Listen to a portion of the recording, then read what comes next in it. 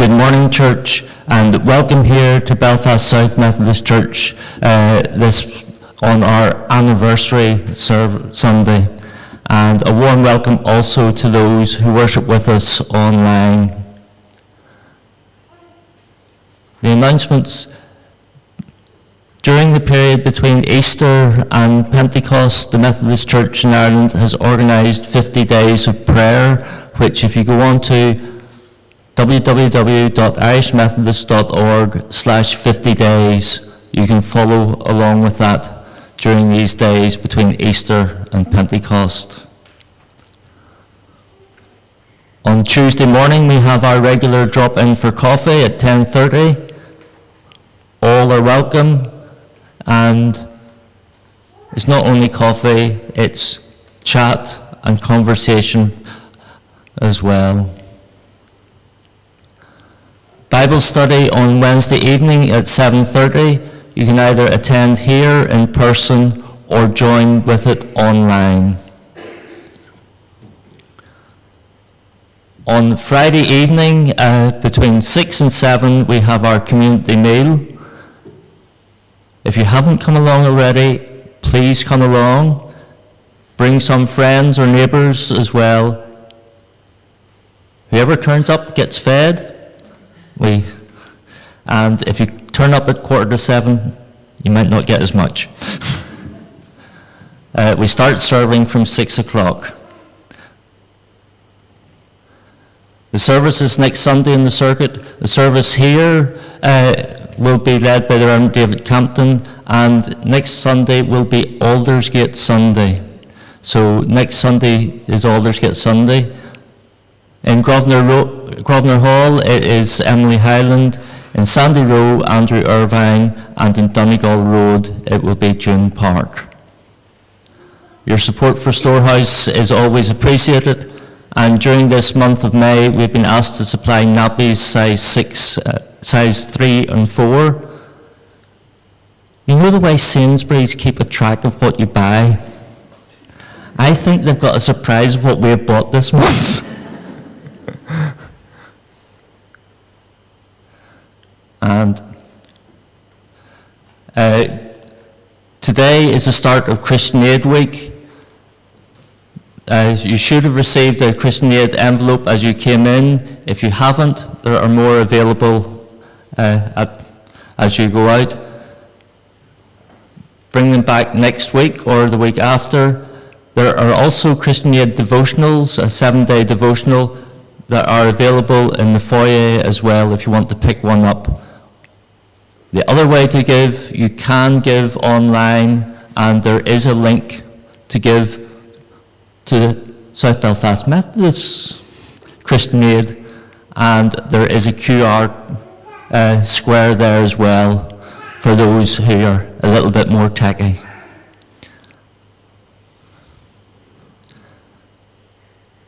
Today is our 10th anniversary service here, and it is very good to have back with us the Rev Dr Fred Munce.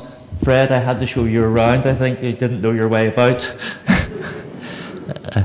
That man knows every inch and corner of this building. It's very good to have you back with us, Fred. As it's a birthday celebration, there is tea and coffee afterwards in the hall, so please stay and join us for tea and coffee. It's our 10th birthday. Recently, Georgina Hoey has had her 90th birthday, and also this week, David Reid. I'll not tell you the number, but if you add it to our 10, it would make 100. Congratulations.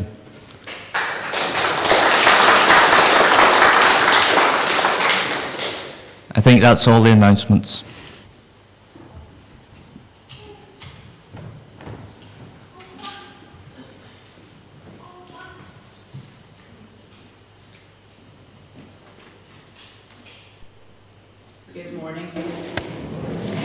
And again, a happy anniversary to us. We're glad to be able to celebrate this really important year for us of 10 years of the Agape Centre in this place and as Belfast South Methodist Church. Fred, you are very welcome. We're so glad to have you here. I've known you for a very long time, Fred, and it's good to follow you here in this pulpit. And I was reminded that you were here for a good 10 years. It was quite a time, and you saw an awful lot of change during that time. So thank you for coming back and being with us today. And I want to thank you for being here, whether you're here or you're joining online. Thank you for celebrating with us. And among you, there are those of you who also serve on the Belfast South Network Company or have been previous members. There's members of the church that perhaps haven't been here in some time, and you've come back to join us today as a bit of a reunion. You are all very welcome. So let us gather and worship with these words that we share together. We gather looking back to see the paths taken, looking forward to see our path. We honor those who have gone before us, learning from their successes and failures. We celebrate who we are today and welcome the possibilities and opportunities before us. We gather to worship God, the God of yesterday, today, and tomorrow. Let's stand and sing together, God is here as we his people.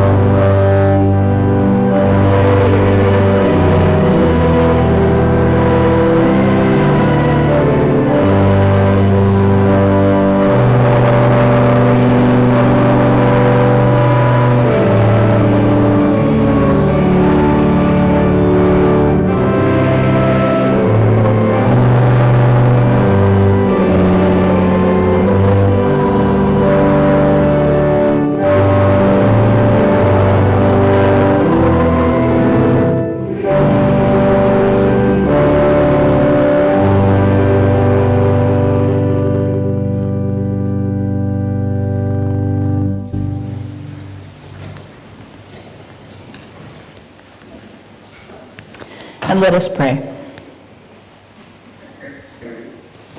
Heavenly Father, thank you that we are celebrating our church anniversary of 10 years. We thank you that we are all one in Christ, and we pray that as members of your body, your Holy Spirit would knit us together in the bonds of unity and love. Lord, you have promised that you are the one that would build your church, and we ask that you would continue to equip each of us, both individually and corporately, with the talents and gifts that may be used to your praise and glory. May we edify all that is about you in our world. Protect us from that which would destroy and cause divisions among your body. Help us to be sober-minded, self-controlled, respectable, hospitable, and gentle one towards each other. Let us not be motivated by selfishness, but in humility may we seek to regard the needs and necessities of others before our own. Give wisdom to the ministers and church council. Give wisdom to those that preach and teach, and a teachable spirit to those that listen. And may the grace of our Lord Jesus Christ and the love of the Father and the fellowship of the Holy Spirit be with us all this day and forever. In Jesus' name we pray. Amen. And brothers and sisters, even as we pray and celebrate our local church today, we remember the church around the world. And we have been very fortunate that there is a prayer of solidarity that's prepared each month, which focuses on a different project around the world or a different church around the world. And today the Methodist Church in Ireland has provided us with a prayer for South Africa. There has been very severe flooding in the month of April and down the eastern coast region of South Africa. And more than 400 people have died, and many were injured, and over 50 people are still missing. We may have missed this in the news with other things that are going on in the world, so it's important that we pray for this project and this area. Two of our World Development Relief partners who are there is Pakamisa in Pinetown and the Church Land Program.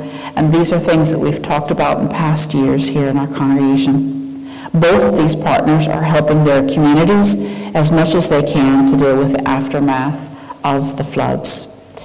And so please do continue to pray for them beyond today. But right now, we do want to pray for our partners in South Africa. Let us pray.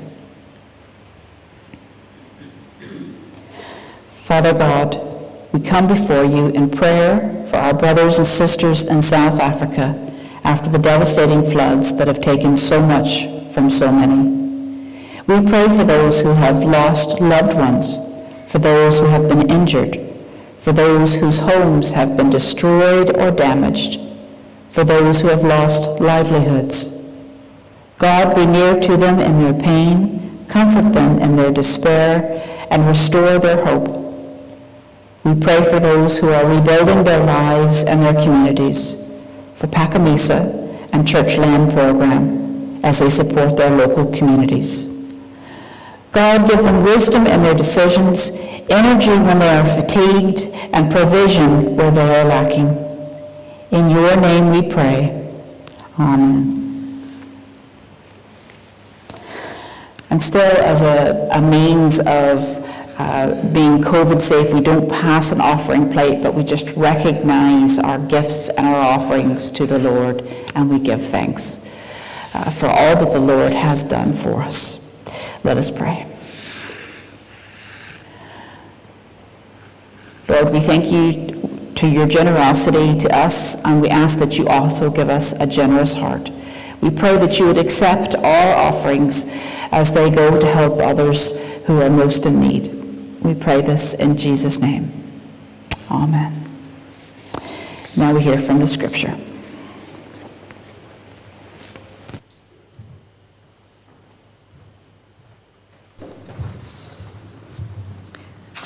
The Old Testament lesson is taken from the first book of Kings, chapter 1, reading verses 32 to 40.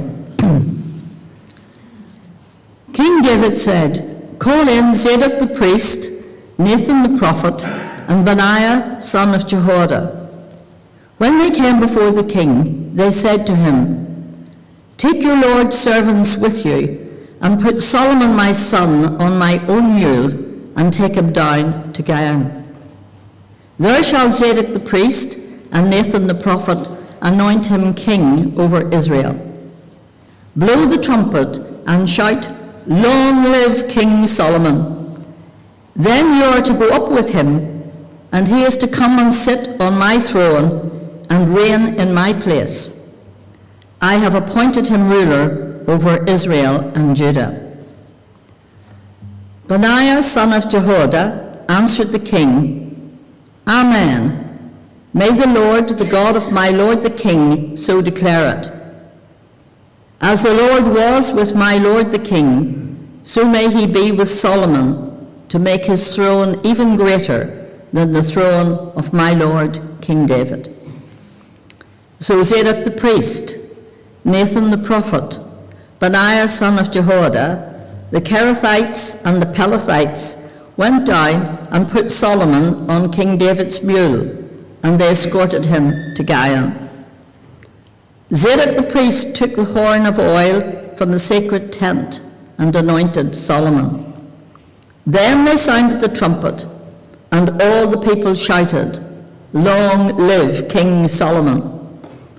And all the people went up after him, playing pipes and rejoicing greatly, so that the ground shook with the sound.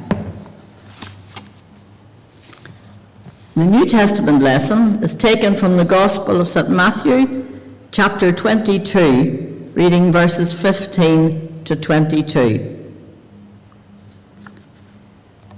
Then the Pharisees went out and laid plans to trap him in his words. They sent their disciples to him, along with the Herodians.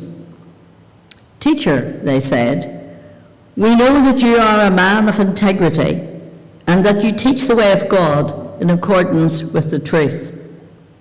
You aren't swayed by others, because you pay no attention to who they are. Tell us then, what is your opinion? Is it right to pay the poll tax to Caesar or not?" But Jesus, knowing their evil intent, said, "You hypocrites, why are you trying to trap me?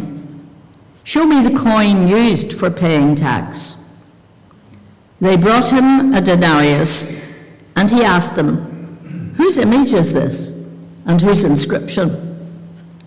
"Caesar's," they replied. Then he said to them, "So give back to Caesar what is Caesar's, and to God what is God's." When they heard this, they were amazed.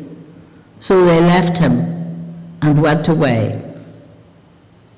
This is the word of the Lord. Thanks be to God.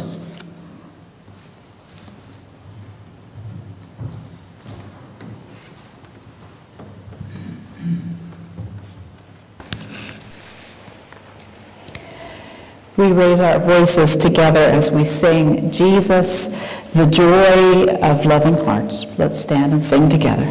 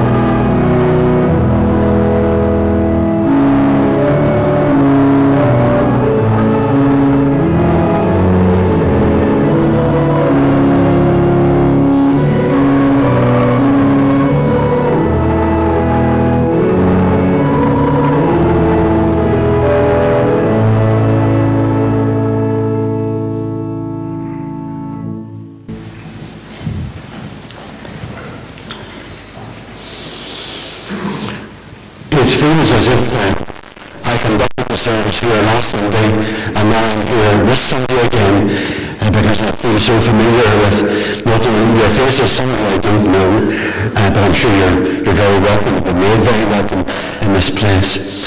And some of you who know me maybe far too well, because whenever I'm good, I'm very, very good, and when I'm bad, you don't want to be in the same room sometimes. As many will testify when we came to our committees, as we thought about not just this building, but what would happen in the building, and how you would look forward to other partnerships with which you could engage. Actually, I remember my last time here as minister, I was in a bit of a panic.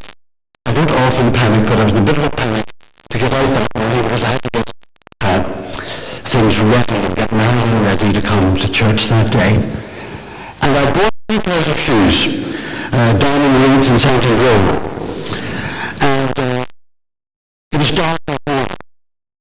And I put my shoes on and came out to church, and I conducted myself, and I thought, giving a bit of a long sigh, oh, I'm glad that's over. And we went in for a cup of tea or coffee. We're doing that this morning. The same as we went after the service. And Wallace McConnell was there with Betty, his wife, and I was going around to everybody as they sat in little groups. And I sat down, and Wallace, with whom I worked in the book room when I was a student on University Road, and he said, Fred, and he pointed at me. I had a brown shoe on, and a black shoe. So it was a bit of a laugh between us ever since, and this is the first time I've really told it publicly. The other thing I remember about here is when we came to my singing, and when we came to the preaching, if David didn't like it, I thought it was going on too long, he just turned me down. And that's what I hope you don't do this morning, David. A big thank you to Reverend Emily Highland and to the members of the Church Council for inviting me here today. I'm very glad to be able to say I was able to come, and to David Galt as well for his word of welcome. Now let's pray. May the words of my mouth and the meditation of all of our hearts be acceptable in your sight, O God, our strength and our Redeemer. Amen. Well, I suppose I could say this is a bit of a red, white and blue anniversary year for all kinds of reasons. And here in Belfast, for your 10th anniversary, and people everywhere should really be celebrating with happiness and rejoicing. And that's quite right too. But what I wondered could we do here at Belfast to add our merry voices to the music of today and this anniversary year. Several ideas came into my head. I thought perhaps we could give everyone coming to church this morning, we could give them a cap. And with the right signal, we would throw our caps up in the air, an age-old way of expressing delight. Or else I thought I perhaps could double the length of the sermon. Oh, well, that's a well-tried formula, people tell you. That's a well-tried formula for increasing the happiness in the world. And I almost asked the 2 Rosemarys, Rosemary Taylor and Rosemary Rainey, to do a few cartwheels down the aisle and a run of them and up again. But at that my imagination ran dry. Let me say to you, your anniversary year, this 10th anniversary is shared with many others. It's the 100th anniversary year for the formation of the BBC.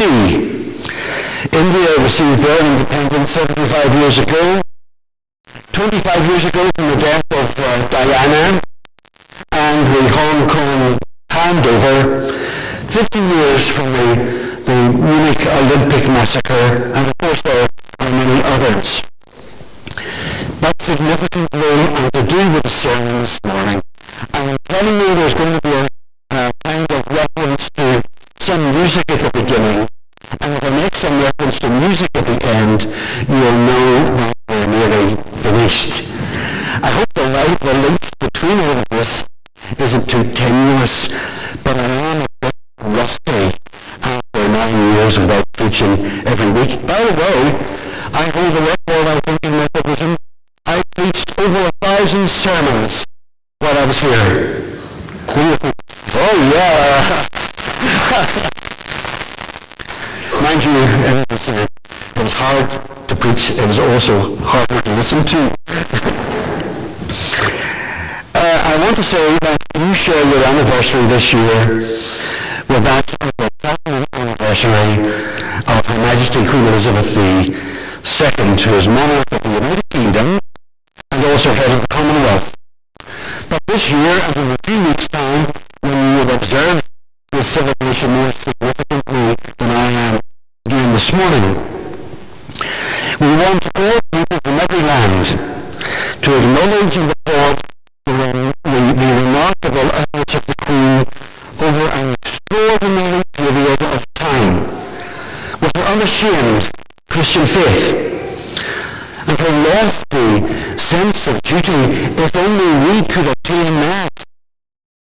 In bad times and in good times, hasn't she served her people with such dignity? And we can all thank God for her contribution to our national life. Oh, how I would have loved to have been present 20 years ago at the service to mark the 50th anniversary, the Golden Jubilee of the Queen's reign. The service took place in St. Paul's Cathedral, and I remember being quite overwhelmed when I heard the rendition of Handel's Zadok the Priest.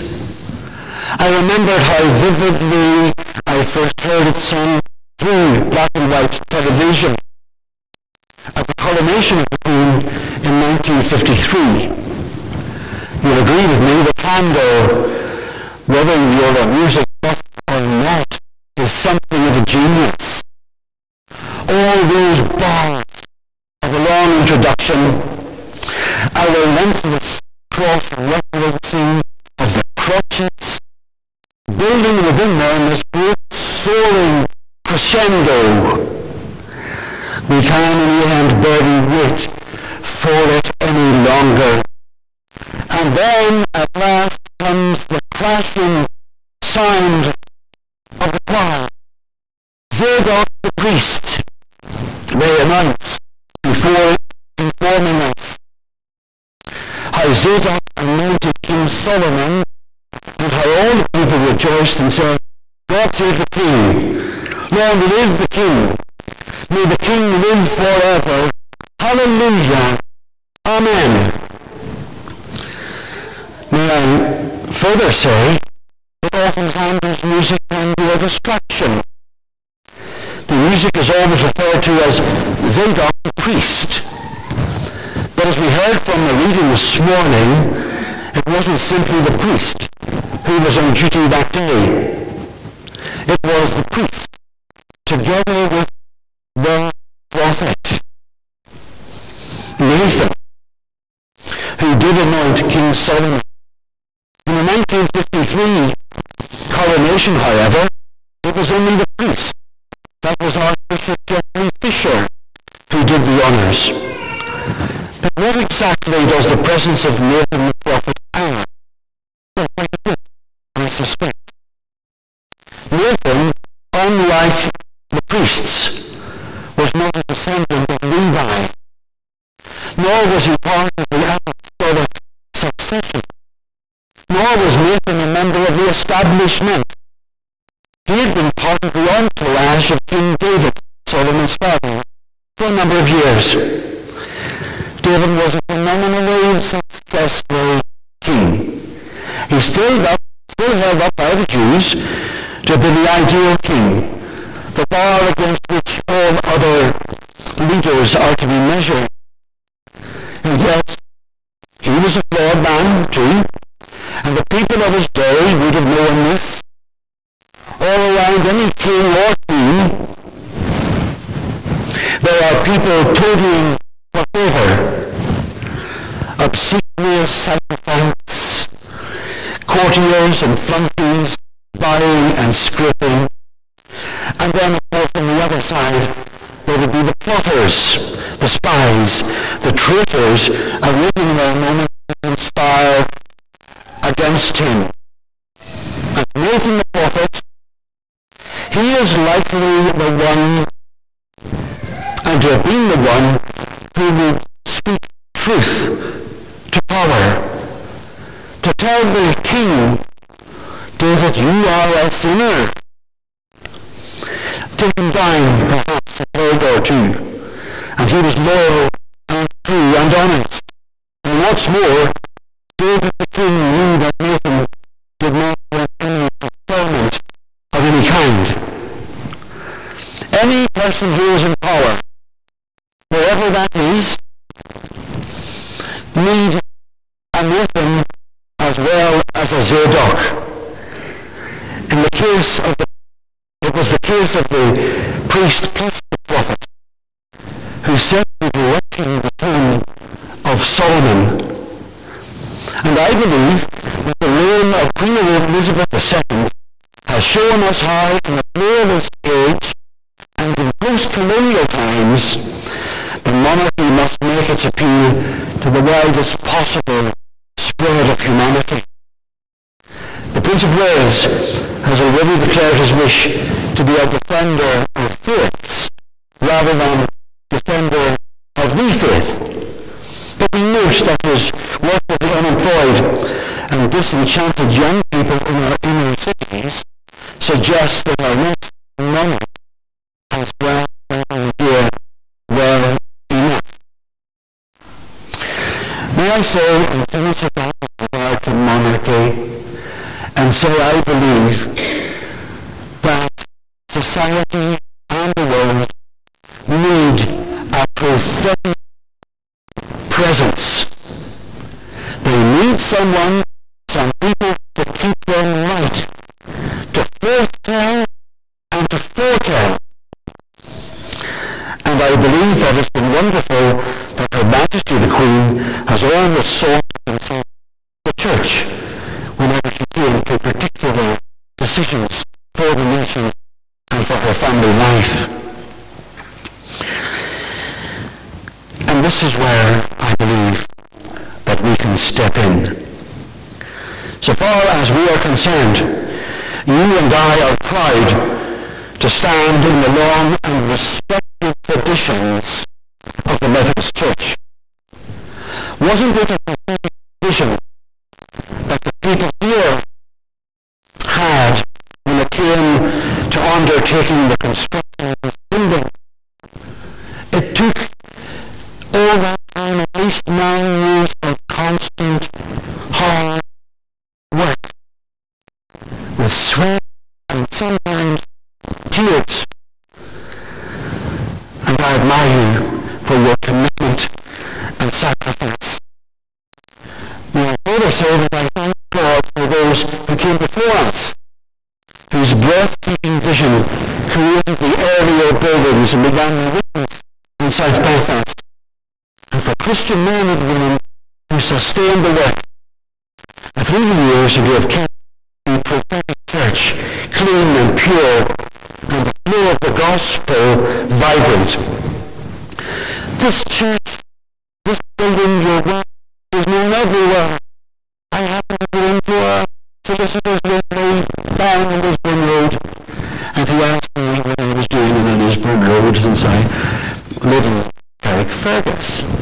And I said, well, I came here because I used to work here a while ago. I worked in the Agape Centre in Belfast South Methodist Church. Oh, he said, I've been to 3 events in there. And it's beautiful and it's wonderful the kind of work that the people are doing. Solicitors don't normally say that kind of thing. May I also refer and acknowledge the dedication and commitment of, I can only mention recent ministers. Henry Keys, lesson. All who were influential in uniting the churches here, they nurtured the people of God, and they did so with the support of their wives. And their work among you is legendary. Here, people have fallen in love. People are married here and from here. Children were baptized in this church. Loved ones have worshipped and worked in this place. They have died. Services of thanksgiving in their honor were conducted. You have mourned here. You found Christian fellowship here and understanding. And you know, like me, this place so intimately and permanently. It means a lot to you and to your family members. Our Methodist people, with such a prophetic message, sought to build God's work in the heart of the city. This place where people and faith and cultures meet. A place where wealth and abject poverty sit side by side. A place where we acknowledge rampant fundamental atheism, where the theory that God is dead is promoted. A place where some people declare a belief in God, and a place too where spirituality of one form or another is very much in vogue. You have all the isms around here. Secularism, racism, sexism, consumerism, materialism, individualism. Immorality abounds, and there is a loss of Christian standard everywhere. The isms are very seductive, but suicide, abortion, war, poverty, nuclear weaponry, the use of internet intrusion in our daily lives are not minor commentaries on our culture in which we have nothing to say. The church should have plenty to say about these matters. And through your prophetic witness, you want to call a halt. You are saying by your presence in this part of the city, enough. We've had enough. Look, everyone, here we are as Methodists, and there is another way in life. And you know, we have a distinctive and a unique way of thinking. And looking in on you, I still get some emails, you have shown through the activities and the meetings that have been arranged and facilitated that you are addressing many of these issues. You are a prophetic church. You do bring new meaning to life. Now, I further say, at this place you'll need to build again the prophetic message for the next decade in even more creative, imaginative, and innovative ways, which allow you to speak of the presence and the love of God. Now, to do so, you may need to recover from a corporate amnesia of all things Wesleyan. And may I suggest to do so, you may need to promote wherever you need to do it within the life of the church, the concept of the formation of a fresh, contemporary Wesleyan theology and all things Methodist within the richness of our traditions. Here the prayer is, you'll build a community of faith in this prophetic church, where none is excluded and all are given value and welcome. Here you will form even more partnerships. Here you will strive for the coming of God's kingdom among you. Here you will seek to connect God to the people and the people to God through the unique way that you serve. grasp the vision for this prophetic church, the people of God. You have excellent premises. You have good fellowship. You have generous goodwill. And I'm sure good preaching. And most of all, you have the message that the love of God is for all. It comes in as water after a long drought. The message of the cross of Jesus is for all. Comes in and lifts a great load of guilt and dysfunction and offers restoration and healing. And the message of the Holy Spirit comes in and is for all, and offers strength and peace for every man and woman and child where they are. I'm coming to the end. Let me close with this suggestion on this 10th anniversary Sunday, one I believe that our four fathers of the faith, and in whose traditions and understanding of the church and Therese would take delight in. It's a true story. If you've heard it before, you'll enjoy it for a second time. It concerns that great composer Puccini. Most of you will remember his works of Madame Butterfly or La Bohème. Puccini contracted cancer early in his career, while he was writing his masterpiece, Turandot. His friends encouraged him to stop and rest and to stop writing. But Puccini refused, and he simply said to them, I'm going to do as much as I can in this great masterwork. But it's up to you, my friends, to finish it. Well, Puccini did die. And as a result, his friends had a choice. They could either mourn or grieve forever at their loss, or they could do what he had requested. They could finish his masterpiece, and so they decided to do the latter.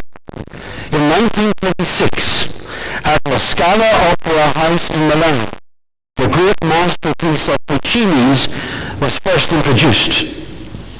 The composer Arturo Toscanini was the conductor, and when he came to that part of the opera where Puccini had stopped because of his early death, Toscanini, with his back stopped the orchestra playing. He turned around, he faced the audience, and he had tears streaming down his cheeks. And he said, this is where the master ends. After a minute of silence, he lifted up his head, took out his handkerchief, and with an artistic flourish, he wiped away his tears. He put on a broad smile, he tapped his baton and said, and here is where his friends begin. And this is where you begin. You are all heirs to the spirit of your forebears, in family and in church. You are all heirs to the Holy Spirit. And if you really want to give thanks today on this 10th anniversary, and if you really want to remember this church and witness, then why not give yourselves to the task of commitment to being the prophetic church? And you will discover, amazingly, divine guidance, inward satisfaction, and spiritual refreshment and peace, all becoming a reality in your life and in this place. So let us drink again of the water of life. Why not speak a holy language, teach our Wesleyan doctrines, imitate the way of Christ, encourage one another, bear each other's burdens, sing our Methodist hymns, increase in faith, and finish off what has been started. In the name of the Father, and and of the Son, and of the Holy Spirit. Amen.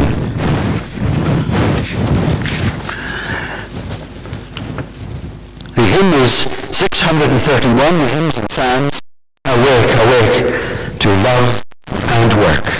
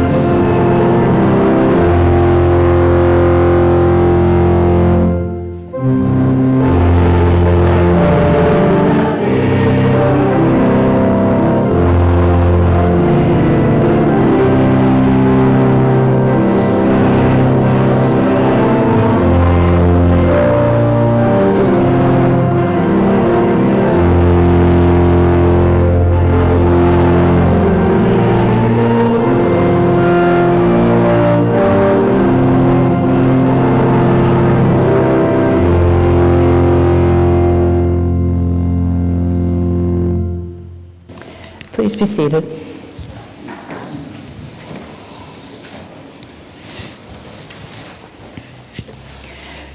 Fred, I think we all want to thank you, and we'll have the opportunity to do so over coffee, but thank you for your message this morning, and just as much your presence with us. It will be good to share in memories of friendship and continue that friendship with you.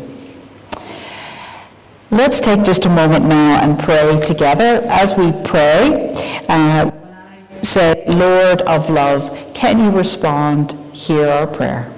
Let us pray. Loving God, make our church a loving family, where the younger members respect and show understanding for the older, and the older members respect and show understanding for the younger. May this church be a place where everyone feels valued as a much-loved child of God. Lord of love, hear our prayer. May each one of us recognize with confidence your call in our lives. Make us open to your will and brave to obey. Give us courage to speak out for you in all situations. Lord of love, hear our prayer. May we be a people who wait in humility for your guidance. Make us patient and obedient to your will for our lives and for our church. Lord of love, hear our prayer.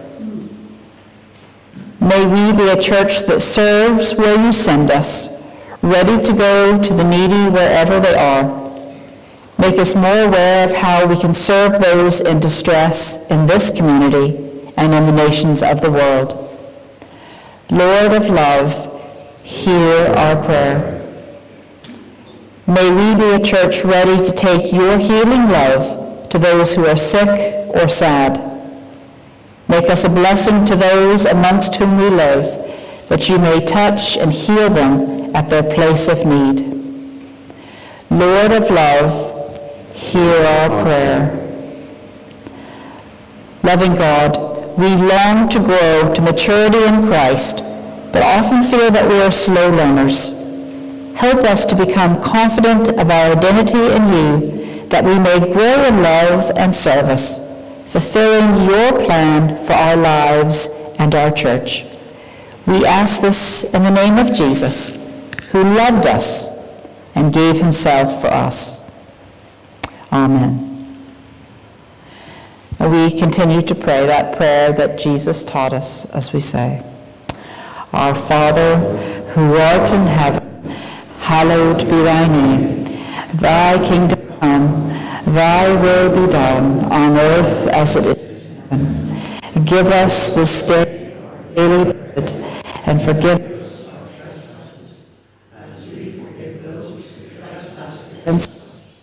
And lead us not into temptation, but deliver us from evil. For thine is the kingdom, the power, and the glory, forever and ever. Amen. And now joyfully we sing our closing hymn. Before I remind you that you're invited to for coffee and tea. Fred and I will meet any of those who can't remain just at the doors as you're going out, but I do hope that you're able to stay. Let's sing together, Father of Everlasting Grace.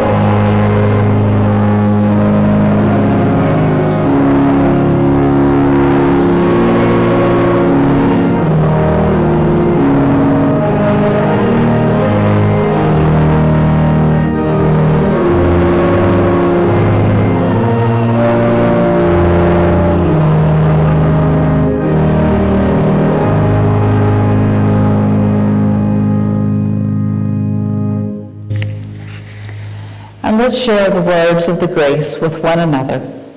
The grace of our Lord Jesus Christ, the love of God, and the fellowship of the Holy Spirit be with us all evermore.